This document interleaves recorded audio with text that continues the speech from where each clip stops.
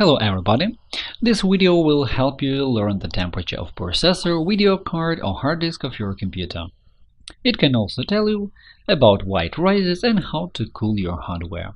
Dear friends, if you need to recover deleted data, use utilities by Hetman Software.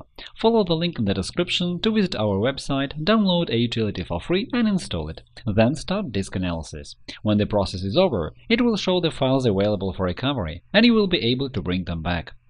Our blog features quick guides to solve all kinds of problems faced by Windows users. Our channel and blog offer solutions for any issues, from installing the operating system to remote administration and connecting mobile devices. Our specialists will be glad to answer your questions in comments to videos and articles.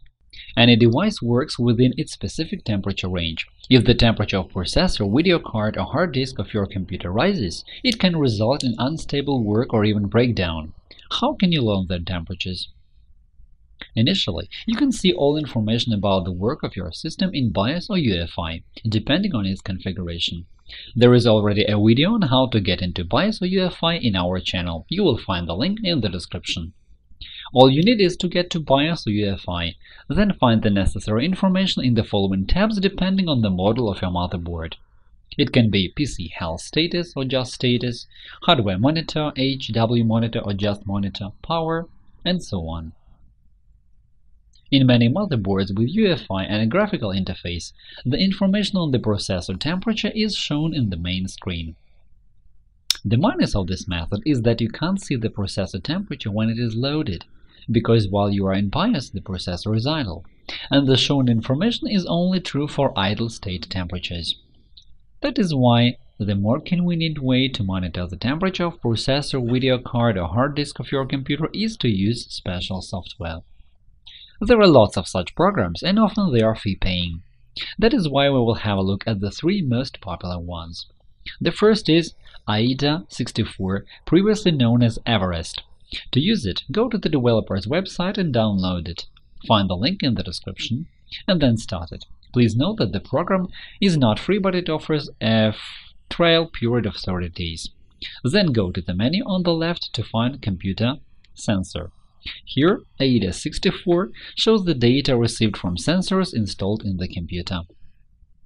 In the section Temperatures, we can see what we are looking for, how hot the devices are. CPU, core, the temperature of processor cores. As a rule, the processor temperature is based on the hottest core. Hard disk temperature. Video card. The second one is from another well-known developer, Piriform Speccy. It has a free version. Find the link to the website in the description. First of all, download and install Speccy. After the program is launched, you will see absolutely all information about the computer. It includes the temperatures of the central processor, hard disk and graphics. Now it's time for the third free program, named CPUID HWMonitor. Find the link to the program's website in the description. As well as two previous programs after launching, HWMonitor shows you main characteristics of your computer's equipment. Among others, we can see processor temperature, hard disk temperature, and video card temperature. Now, what temperature of processor, video card or hard disk of a computer is OK? Processor manufacturers set their own limits to CPU temperatures, but generally speaking, the processor should have up to 40 degrees Celsius when idle and up to 70 degrees Celsius under load. Anything hotter than that is critical.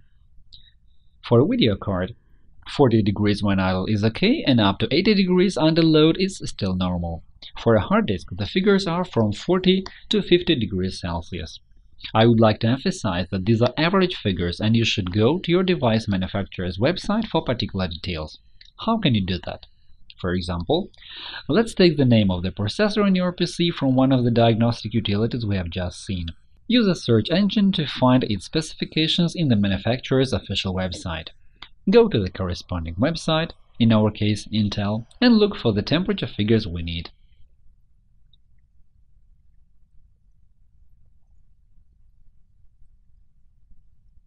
TK's critical temperature is the maximal temperature allowed in the integrated heat spreader of the processor. I want you to understand that this value will be different even for different modifications of devices from one manufacturer. In the same way, you can find the maximal critical temperature for any device. I strongly recommend using manufacturer official websites. Here are the symptoms that can tell you the computer is getting overheated. Everything begins when the noise from your system case or laptop increases. Heat sinks are slowly collecting dust, and coolers have to work faster to maintain normal temperature, which makes more noise. It's the first sign that things go wrong.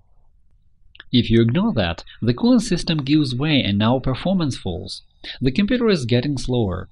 The system deliberately reduces performance of its hardware or certain components to keep temperatures within normal range. It's a kind of a protective function. Sometimes you can get blue screens, restarts or shutdowns at the most interesting moments in your game. It's a clear sign that it's time to open the system case and check the cooling system. If the computer is under warranty, you should take it to a service center.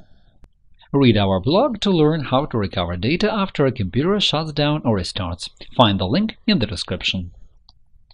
The last stage is when an overheated part breaks down. It mostly happens because the cooling system fails. For example, when a cooler on a video card stops working. To make sure it never happens, monitor the temperature of main devices in your desktop or laptop. Pay attention to how your computer works and regularly clean it from dirt and dust. And if necessary, replace the thermal interface that connects the heat sinks with the parts that become hot when they work. If you found this video useful, click the like button below and subscribe to our channel to see more. Thank you for watching and good luck!